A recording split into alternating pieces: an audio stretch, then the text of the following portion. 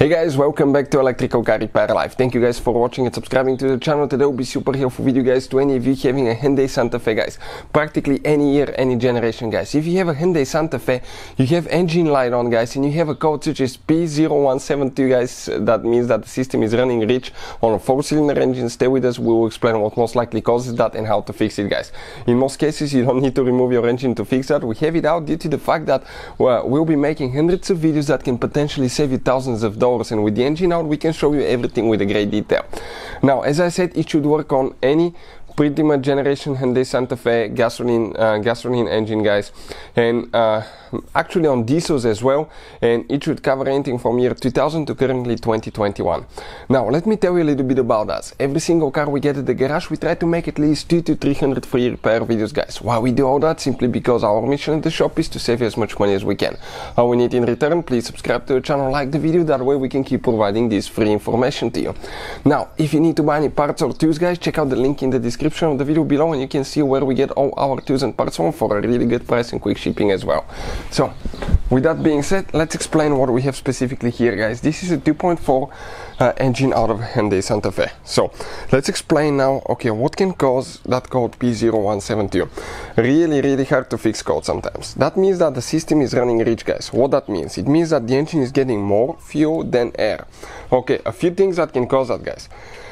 One very simple thing, it could be dirty air filter. Okay, you always need to check your air filter because dirty air filter will restrict the flow, okay, of air to your engine.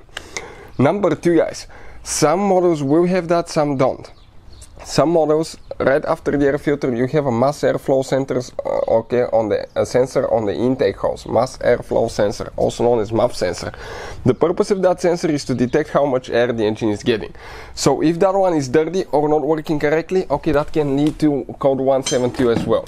Other engines guys, okay, will have only, okay, MAP sensor, okay, like this one. The MAP sensor, okay, is down here. It actually calculates how much air the engine is getting through the MAP sensor. But some models will have both MAP and MAF. So having a bad sensor can cause that as well. Now before we continue, let me show you something else. I just remember that. Many of you guys ask us in the comment section below to recommend a diagnostic tool that we use. So I'll put the link in the description of the video below. It works on almost any car you can think of guys. It's an amazing tool that can pay itself off in one-time use. So check out the link for more information. Now, so far we talked about the rear filter, bad MAF sensor or MAP sensor. Number three guys, okay, it could be the oxygen sensor, okay, on sensor 1, upstream oxygen sensor. This is the first oxygen sensor on the exhaust manifold. You will have two of them. One is an upstream, okay, this is number 1, and number 2 is on the next exhaust system guys. And usually the number 1, okay, what it does, it calculates how much air and fuel you still have in the exhaust, and it gives the information to the engine computer so it can tell, okay, if it needs to adjust anything like more fuel, more air. Now if that sensor is malfunctioning and giving the wrong information, that can lead to that code as well. Now the second sensor, it doesn't do anything for that purpose. It's pretty much to determine if the catalytic converter is working. Number 4 guys, which is quite likely guys, okay, on a higher mileage engine, the okay, fuel injectors. If you have a leaking fuel injector that doesn't close correctly, okay, what will happen?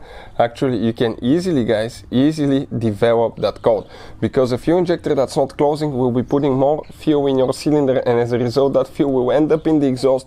It will be picked up by the oxygen sensor, sent to the engine computer, and it will tell that it has too much fuel in the exhaust system, and that will activate code P0172. So what I'll recommend, okay, start with easy things such as changing air filter, okay, cleaning MAP sensor, testing MAP sensor to see if it's good, and then guys get to fuel injectors, and it could be oxygen sensor as well. We'll have a special video how to test the oxygen sensor. So hopefully the video will be helpful. If you have any questions, let us know. Thank you guys for watching and see you guys next time.